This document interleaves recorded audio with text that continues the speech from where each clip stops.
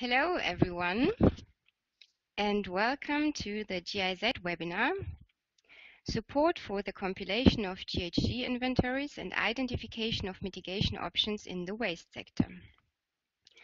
My name is Katharina Tapo. I am a member of the project Information Matters, one of the two GIZ projects hosting this webinar. Before we start with a proper introduction and outlining the agenda of the webinar, I would like to make some technical announcements so that you know how to communicate and interact during the webinar.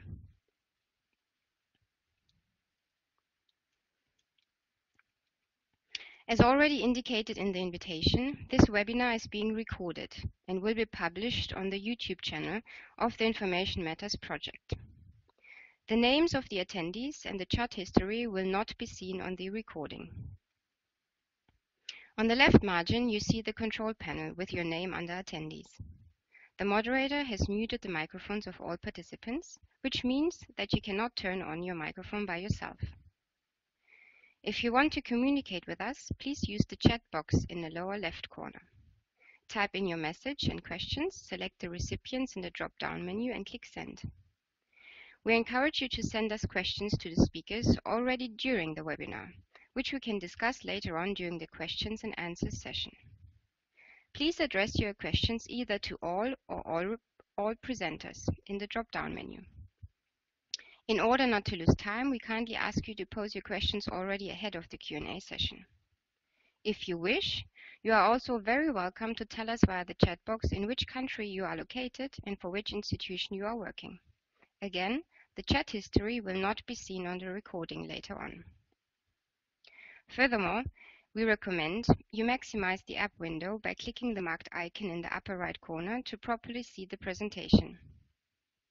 When moving the mouse cursor over the lower right corner, icons appear that allow you to adjust how you view the presentation or to zoom in and out, for instance.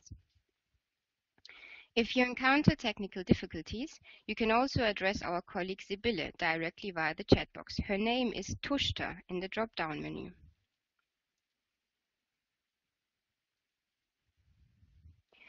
I will now present you the agenda of today's webinar. Now, after the technical announcement, my colleague Johannes Paul will give you an introduction to the webinar, followed by a short presentation of the two GIZ projects hosting this webinar.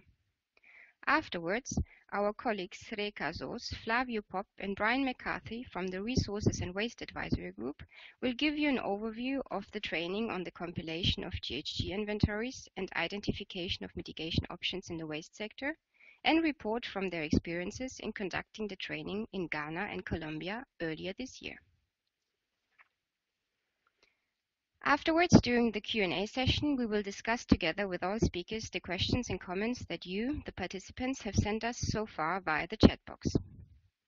Now, I would like to hand over to Johannes Paul for the introduction to the webinar. Yeah, a pleasant good day to all of you. My name is Johannes Paul. I work as GIZ advisor in the headquarters GIZ Eschborn in Germany. And I thank you very much for enrolling in our webinar training on the compilation of greenhouse gas inventories and identification of mitigation options in the waste sector.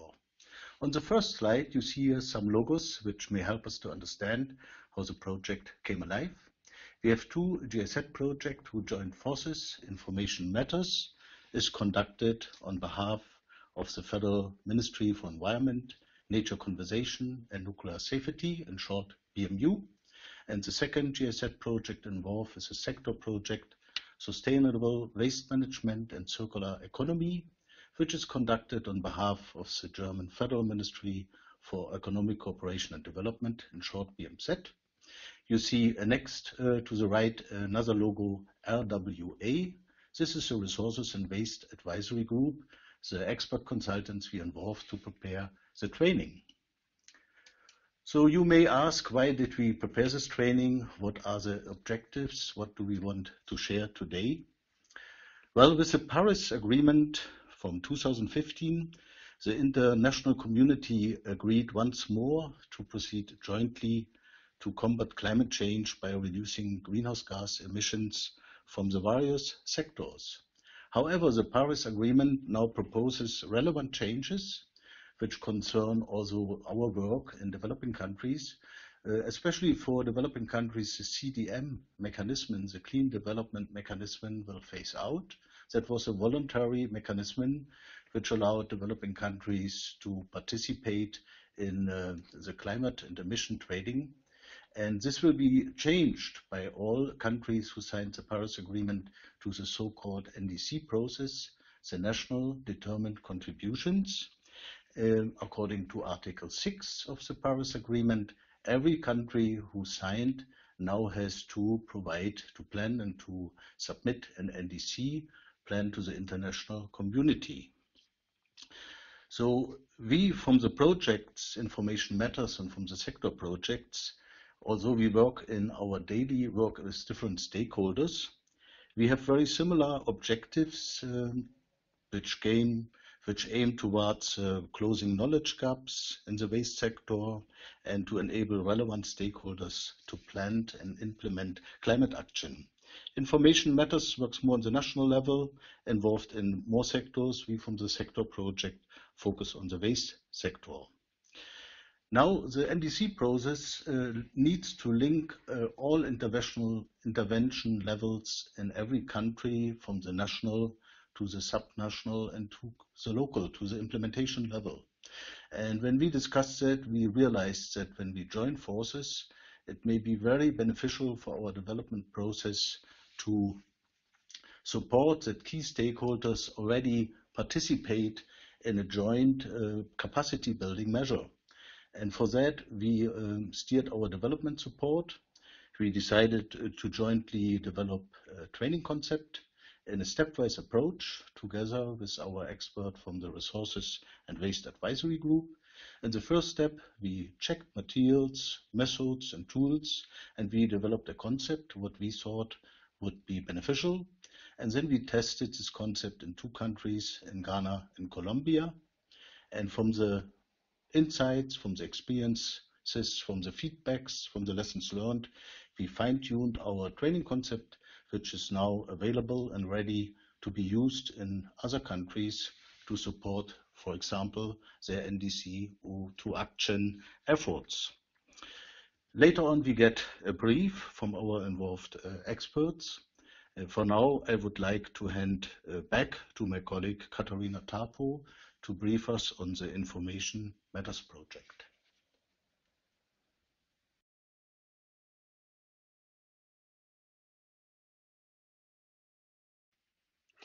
Thank you very much, Johannes. In the context of the Information Matters project, the Deutsche Gesellschaft für internationale Zusammenarbeit, GIZ, provides capacity building and technical support to partner countries on behalf of the German Federal Ministry for the Environment, Nature Conservation and Nuclear Safety under its International Climate Initiative. During the first and second project phases between 2013 and 2018, the project supported 7 selected partner countries that you can see on the world map in the upper right corner. During its current third phase, from 2018 until early 2019, further countries are supported through its flexible ad hoc facility.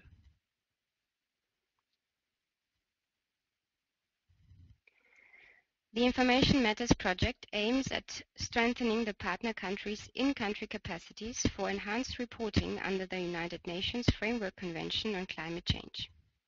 The project has a special focus on the preparation of biennial update reports and the development and implementation of sustainable systems for measurement, reporting and verification, MRV.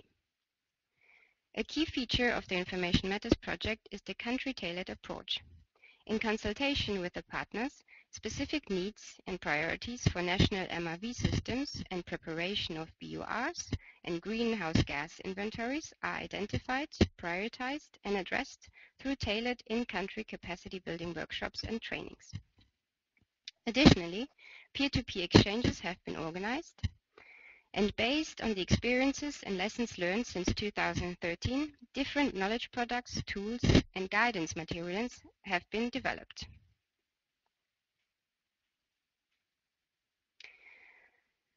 On this site, you can take a look and can see some of the publications which you can download for free on our project website, and webinars can also be watched on the project's YouTube channel.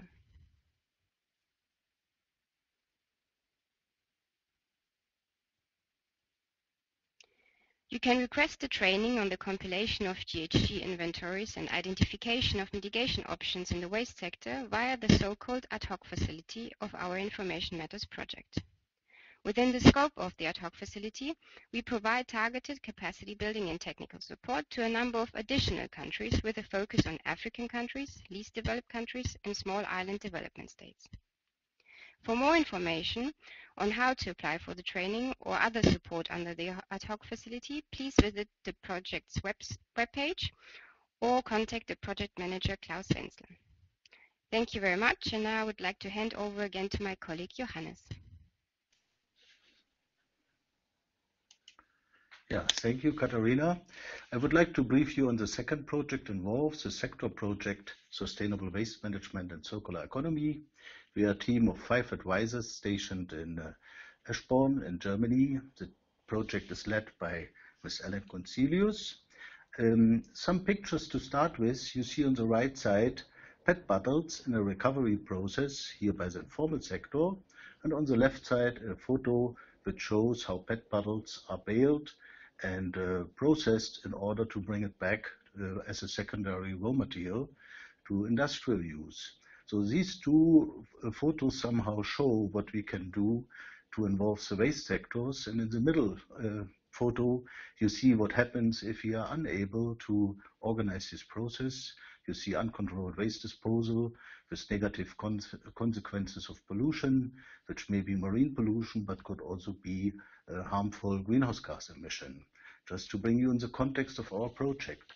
The key processes we are involved are mainly to support BMZ in its positioning and in the making of concepts which address relevant issues in solid waste management and circular economy. To give you an example, we were involved this year to support the making of an action program in circular economy. We have an ongoing process to help the formalization of a multi-stakeholder waste alliance. We respond to international processes like G7 or G20 or United Nations Environmental Assembly, same with EU, policy making and responding to these development processes. You see 3 listed aspects: waste management and climate mitigation. I highlighted it. This is our topic today. But increasingly, we are also requested to respond on the global arising issue of marine litter or the lack of e-waste management. These processes have all a link to various sustainable development goals. I highlight a few where we are much concerned with, like number 13, climate action, or 11, sustainable cities and communities, 12, responsible consumption and production, or number 14, life below water, which links very much to marine litter. The main objective of all of our activities are geared that concepts and innovations for circular economy and sustainable waste management can be applied on the national and international level in policy making, and that we provide tools to support development cooperation in our partner countries. That ends my short introduction, and we are now on the stage to hand over to our experts from the Resources and Waste Advisory Group to give us a brief on our training concept. So I welcome Rika Soos, Brian McCarthy, and Flavio Pop. Please, the word is yours. Hello, everybody. This is Reka Soos. I'm talking from Cluj-Napoca, Romania. And I will give a first part of this presentation, followed by my colleagues Brian and then Flavio. So a little bit about this training concept. We will talk about the objectives, the challenges that the training addresses, who the target audience is, what the content of the manual is. An important part of our work was to think of good exercises to make the training interactive. So we will talk about those, and then briefly the experience from Ghana and Colombia. We often put this slide up about if you can't measure something, you can't manage it or you can't improve it. The quote itself is a bit longer, but that's the main idea. It's often difficult for people to understand why you would try to measure GHG impacts, especially when you go to the countries and talk to practitioners in the field who mainly handle waste, and waste is a very visible object, and so we have to make this link with connecting it to GHG accounting, which greenhouse gases also need to be measured in order to be managed. Then we also talk a lot about some of the common challenges faced by the countries. The Good Practice Guide of the Information Matters project gives a lot of information on this to highlight some of the issues that we often talk about. For example, the quantities and the composition of waste is often a challenge for the countries. Quantities are often estimated. Estimations are, methods of estimations are varying from country to country. Composition is often measured only at one point of the process flow, even though it's very different, for example, at generation as compared to, let's say, a sorting station or the disposal site.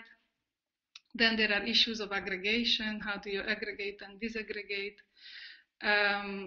Often, whatever the informal sector does is not measured or is not well known about, but it has often an important contribution to greenhouse gas emissions because, for example, open burning is a big contributor.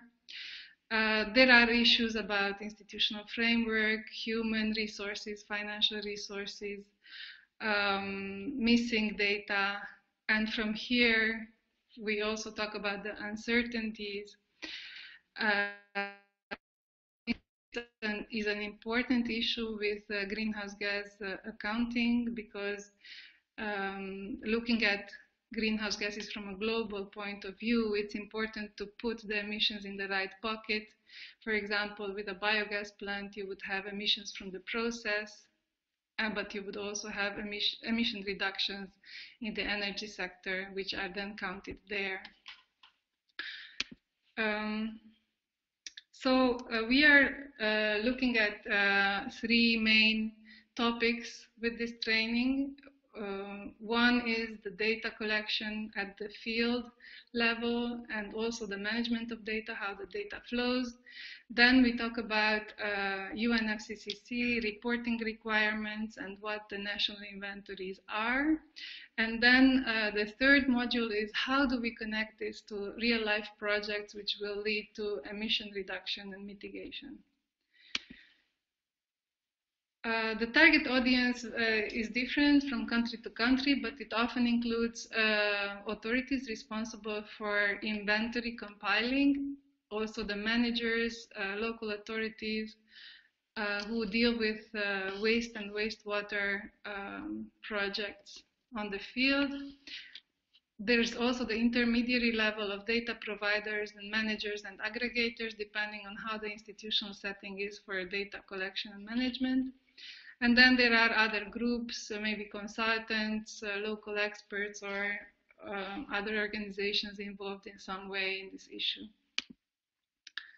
The content of the training materials, training manual is distributed in 5 modules, but it is basically following these 3 major issues that we talked about. So I'm not going to spend much time on this, but it's about policy and institutional framework, greenhouse gas inventory, waste data management. Then we go in depth for the calculation methods, which are around in the greenhouse gas inventory methodologies, and we have a module on mitigation actions. The first part of this is about the policy and institutional framework. Johannes did give us already a small introduction on this. The training here focuses a lot on just introducing this international process that is going on. We talk about abbreviations and how to understand all this quite difficult to access language of the UNFCCC and make sense of it. In the methodology itself, we cover 4 areas. in the waste sector, the solid waste disposal, the biological treatment, the incineration and open burning, and then the wastewater treatment and discharge. We try to focus equally on all of these, although solid waste disposal is often a focus because that's also where most of the emissions are. Then we go into details on the GHG inventories. For example, we go into the different countries. As I said, the best practice guide, which is from the Information Matters, and you will be able to access that online, has been at the basis of this training. We talk a lot about double counting. We focus on data which is in the key categories. Key categories are those data which are most crucial for the given country to estimate the GHG emissions. And this is just a slide which we got from the fact sheet from the NDC brief, which is also a product of the GIZ, but this is from the sectors program. And this is what we use to present the link between mitigation actions and possibilities to mitigate in the different elements of the circular economy and where the emissions occur.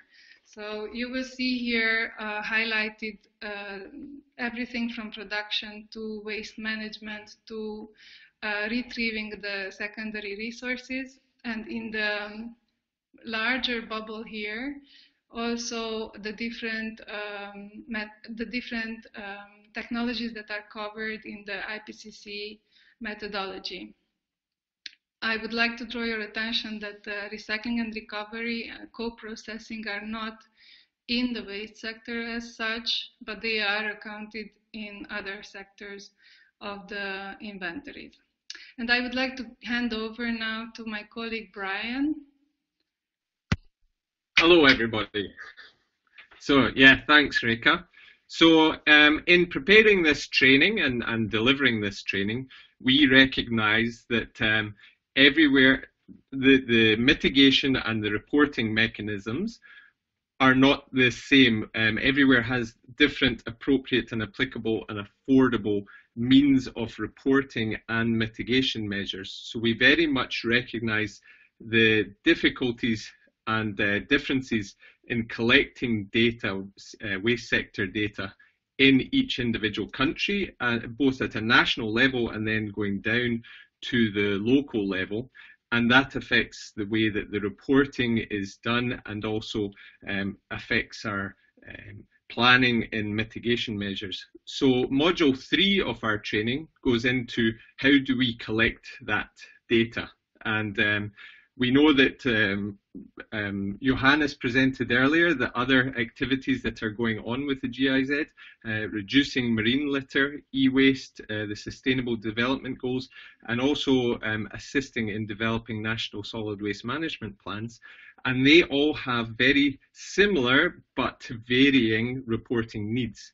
So we focus on what data can we expect to get out, and how do we streamline the collection of the data at the grassroots practitioner level, because often we find that practitioners are overwhelmed, the reporting mechanisms and functions are fragmented, and the information is often being collected or known at the grassroots level, at the operators level, but not known at the national reporting level. So we try and identify with you the way that we can streamline this data reporting mechanisms.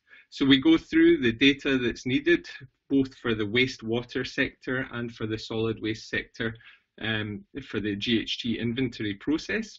So how is the data being collected? We give examples from good practice and from other lesser... Brian, sorry, yes? do you want to flip the page? Shall I flip the page for you? It's good, I'm good. I'm still here on this slide. We're still on module 3, so we go into the data disaggregation, what the different information that's available according to low income groups, high income groups, and how we can disaggregate that to make the information gathered more accurate, and then we relate that to the waste management process flows, and how that's flowing through the system, and how we can verify whether the information is accurate, going from the generation to the disposal, where a lot of the GHG emissions are coming from. Then we look at the categories of solid waste disposal sites. Depending on what type of waste disposal, landfill or dump site, whether it's deep or shallow, will impact the GHG emissions from that site. So how do we categorize and identify what sites you have? And then we go over an introduction of how you can actually do a waste characterization study, and then benchmark that against countries or communities of similar waste or economic development to verify your result to see if it's in the right order. So this slide shows we try and introduce a lot of our concepts through pictorial representation, very less text and more visualization. So here is another pictorial representation of the GHG emissions from the different sources, the different processes within the waste service and value chain. So module 4 then goes into the in-depth GHG calculation methods. So using the IPCC Excel tools, we use the examples we developed in module 3 to pull them through and then go into a practical example using real life data from your country if we have it, or using example data and showing how the results change depending on the accuracy of the information and data that you gather. And then module 5, the mitigation actions in the waste sector. So how do we then take that information and say we have a lot of emissions coming from this specific source, so how can we mitigate, reduce those emissions, comparing the technologies that are available, ensuring that they are applicable and affordable to the context of the country in which we're delivering the training, look at the methods that are appropriate and available for estimating the GHG emissions at the specific points that we're looking at, and also the mitigation measures options that we are assessing, and then most importantly the financing options available for those mitigation measures, because unless they are affordable then they won't be realistic and implementable, so maybe we have to change the focus to a more affordable mitigation measure. So this slide is just an example of the waste streams that we are interested in. So not just municipal solid waste and not just general municipal wastewater. We're looking at the industrial waste as well, and other sources. And then following that through the waste service chain to the output and how that impacts the mitigation, the GHG emissions. Whether we can find a sink or a replacement of fossil fuels, or mitigate it through some other action. And those are the examples we will look at. So very much hands-on, practical-based training, using a lot of exercises throughout to go through the category analysis of the double counting. Often we will see that in the IPCC guidelines, maybe the emissions are counted under the energy sector or the agricultural sector instead of the waste. So how do we adjust for that? Waste characterization, so an exercise on going through how do we do waste characterization, identifying the solid waste disposal sites and the type, quality assurance, quality control, and the impact assessment of the technical scenarios that you can develop and how you can do that. And also the institutional arrangements for that data flow, which is very important because, as I said earlier, we often find the information is available, often too much information, big data, little time to process it. So how can we streamline that? And we go into that. So an example of the exercises. The exercise 3, the classification of solid waste disposal sites.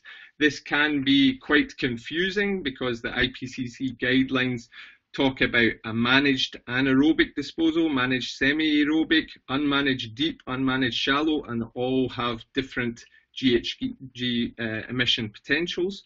So we go through these and try and assist through some examples.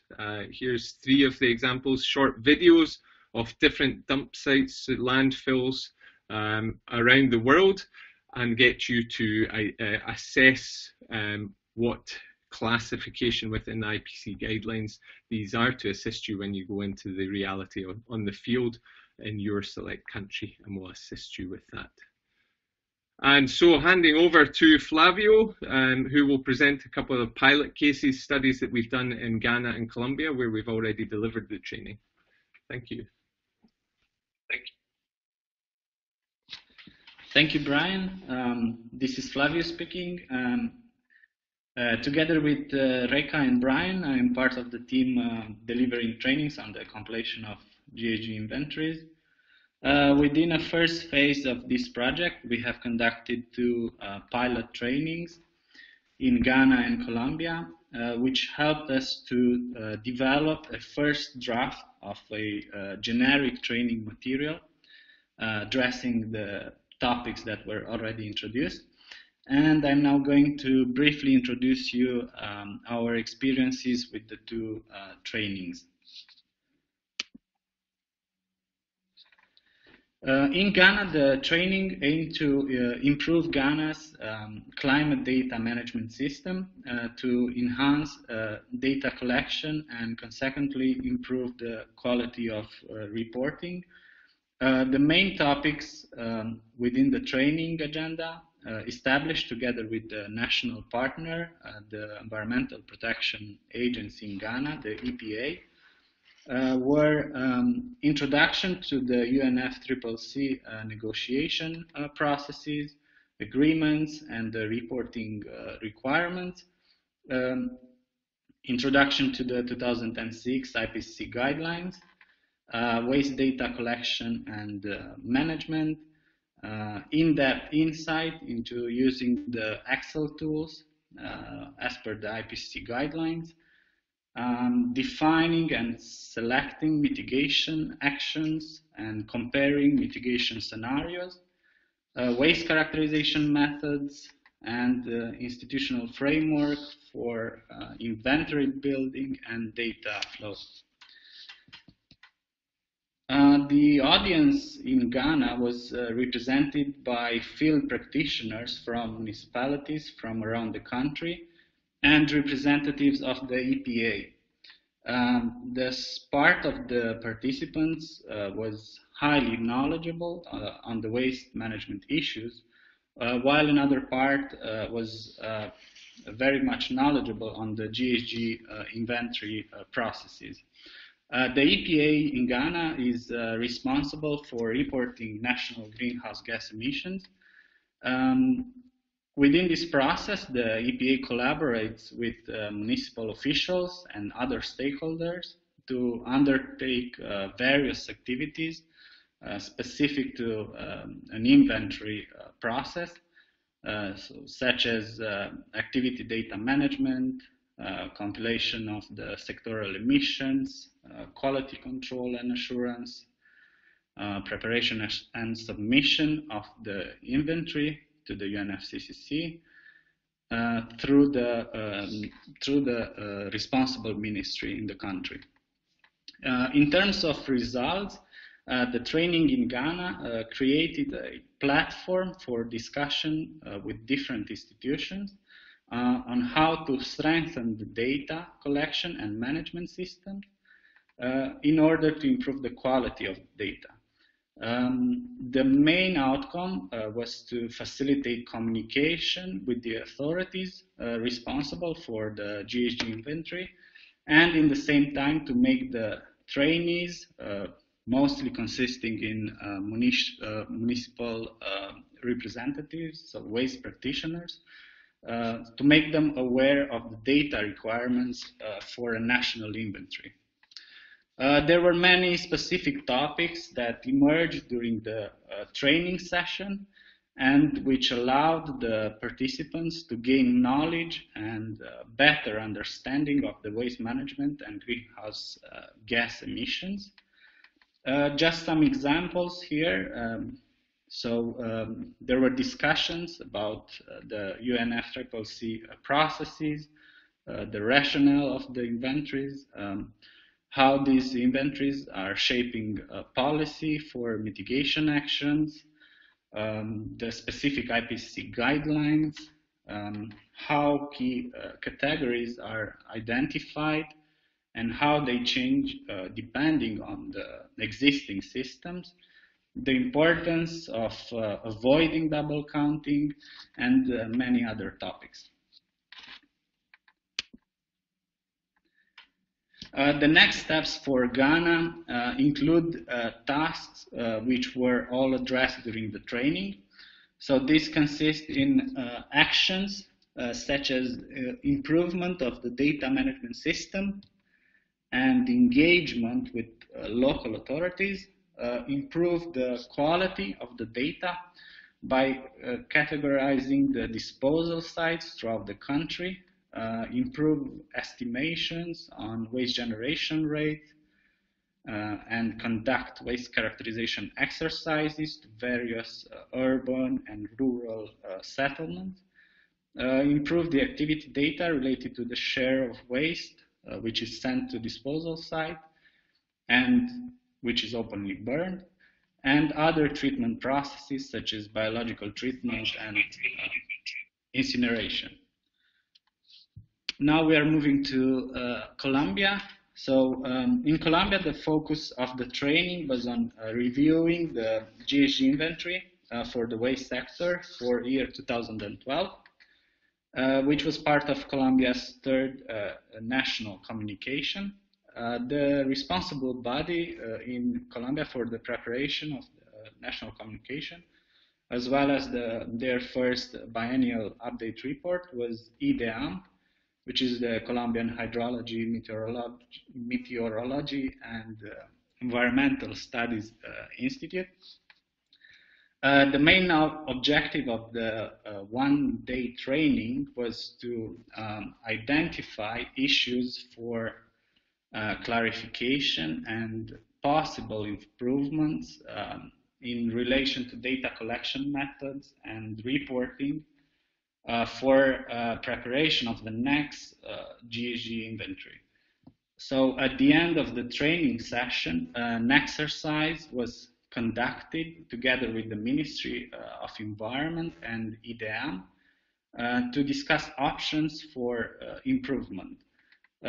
Key parameters such as the degradable organic carbon content, the methane generation rate, fraction of the methane in the landfill gas, methane correction factor, as well as activity data such as the total solid waste generated, the industrial waste generated, the share of waste going to disposal site, methane recovery, and waste composition.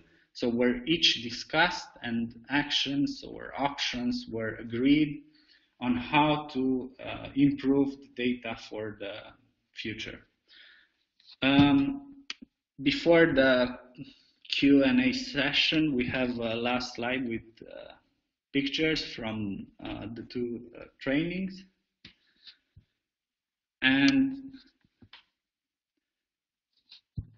on the last slide, we have our contact details. So we encourage you to write to us if you have any questions. And now I hand over to the colleagues at GIZ. Thank you. Yeah, many thanks, Reka and Brian and Flavio. That was a very interesting introduction and overview of our training program. I can imagine that it gives somehow for the most participants an overview what we all need to address, so many things to know or to address in order to participate on the process. We are now ready to enter the process of question and answers. So I see that there are some questions already placed. Well, let me see where to start. One question I saw in a very general manner, it asked, where can we access materials for such training, and how can we involve? Can we do such a training without external help? Well, I think this question cannot be answered so easily. If you are interested, it would be good if you contact us. Our training is designed in a way that the stakeholders who participate cannot alone repeat the training, so you need trained trainers, to put it that way. And in that way, I would ask you, the one who placed the question, if you or your country is interested to avail of the training, then please contact us and we see if it in any way fits to us. But I cannot answer this question specifically. Another question I saw goes directly to the waste management side. I don't know if we should start with that, but it is an interesting aspect because it relates to the relevance of material recovery for the greenhouse gas aspects, for the climate aspects. I think the question was maybe initiated by the pictures I showed from the plastic recovery.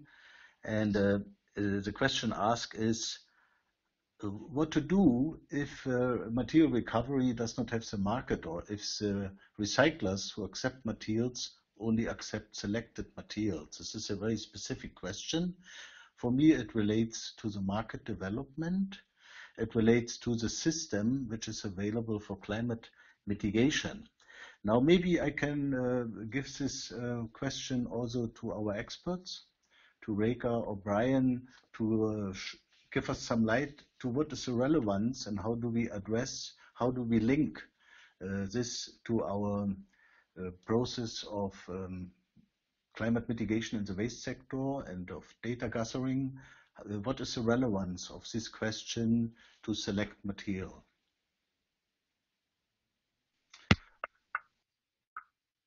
I guess I could answer that to an extent. I think it was from Erwin and related to Albania, this question, but I think it's a very topical one right now, given the Chinese national sword and their not ban, but strict limits on plastic imports and the effect that's had on the global plastic recycling market. And it's true, plastics is a very complicated material.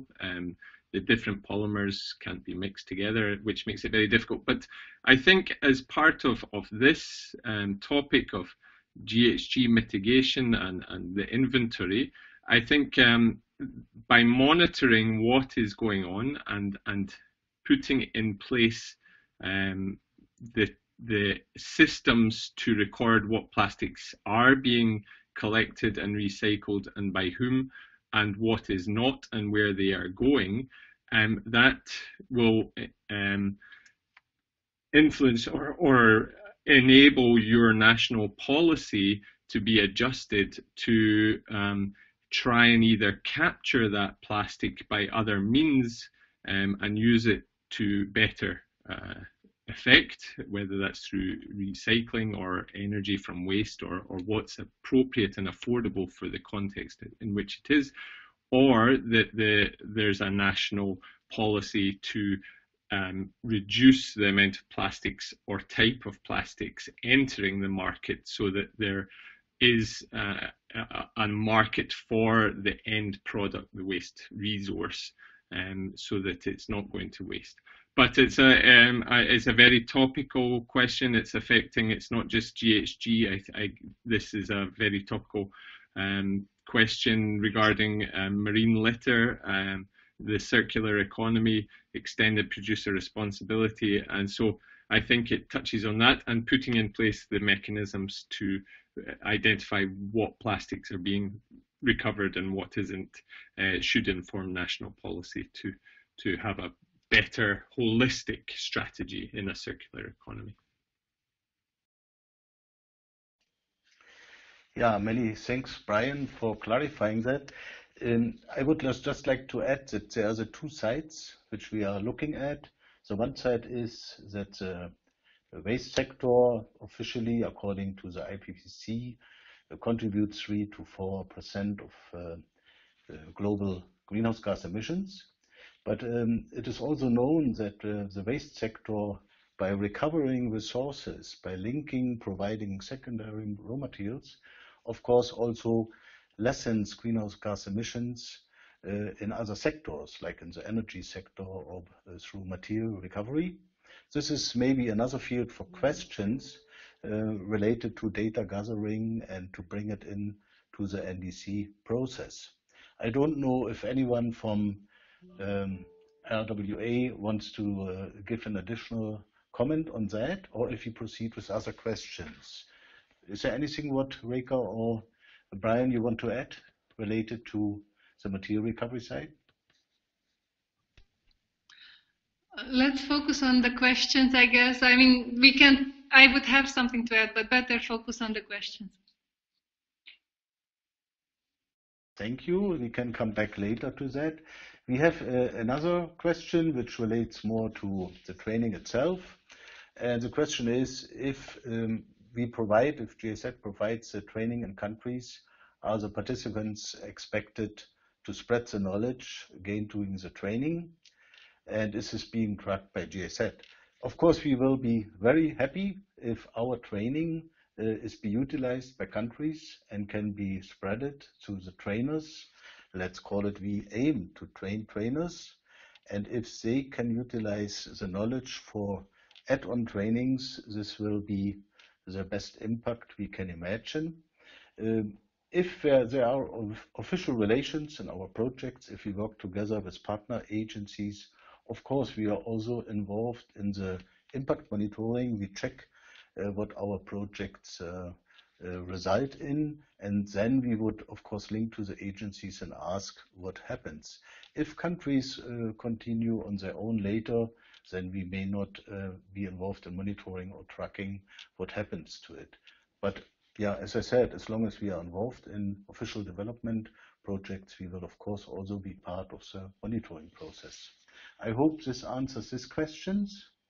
We have another question addressed to the greenhouse gas inventory process. The question is, does the waste greenhouse gas inventory show greenhouse gas emissions of specific waste categories? And the one who asks is interested, especially to learn more about greenhouse gas emissions of cooling appliances. So who would like to answer these questions? Can I give it back? I cut you off, but here I think we discussed it already, and I will answer in the name of both Flavia and myself. So yes, the GHG inventory is asking for specific waste categories. There is a specific breakdown of waste composition that is inside the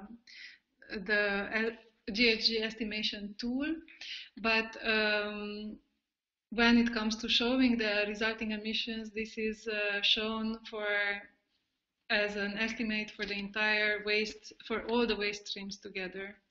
So the Excel tool is doing a calculation which is not going to show you per stream the emissions.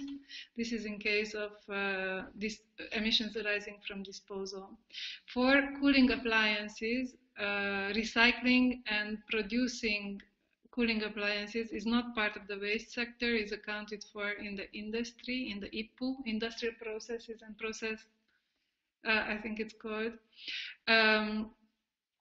And when you would want to account for GHG mitigation of reusing cooling appliances or recycling cooling appliances, this would come up in mitigation impact because you are replacing virgin materials with secondary materials, or you are replacing a potentially newly made cooling appliance with a repaired cooling appliance. And then life cycle assessment tools, which there are many out there, are used to measure this mitigation impact. Thank you, Reka, for this response. Just to go through the next questions, one question just asked about management of medical waste. This is not tackled in our webinar and in our training. That would be a special topic under special waste management. So you would have to ask in another way, as I said, not covered by the project and by the training here.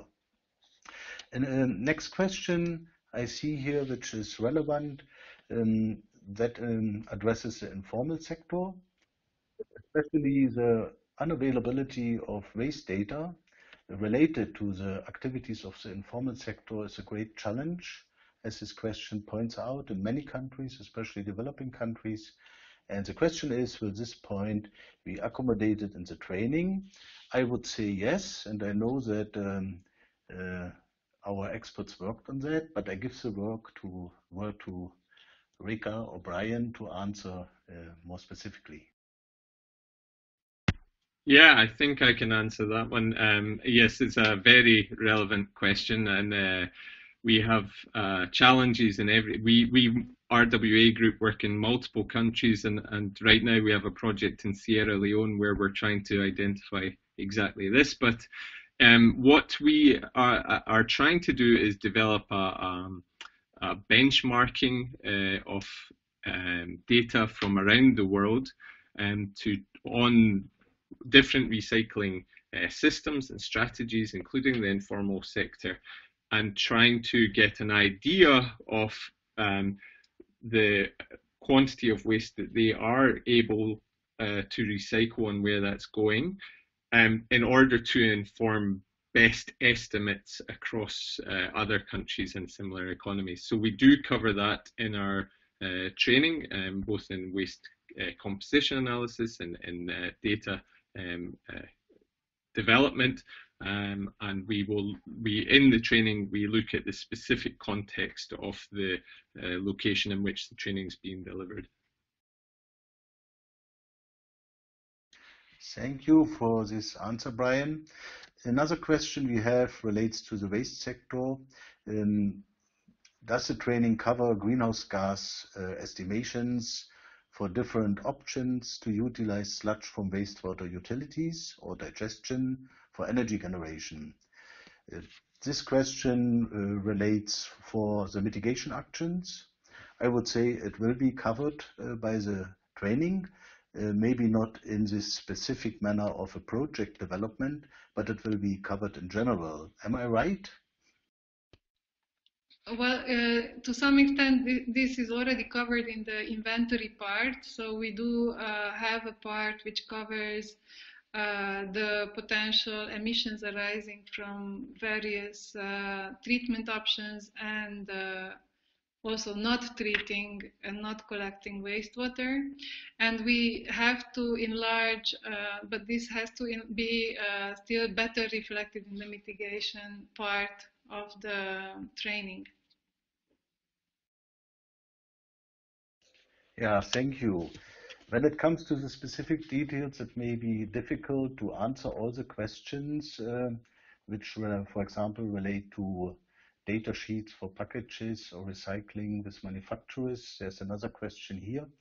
I would believe this can be addressed and will be addressed in the training in detail and as part of NDC. Maybe in general, I would like to point out a question also for discussion, and that is that on the mitigation side, the benefits which result in the planning of climate mitigation actions in the waste sector are very often creating benefits in other sectors, as I said, in the energy sector or in industry through secondary raw material use.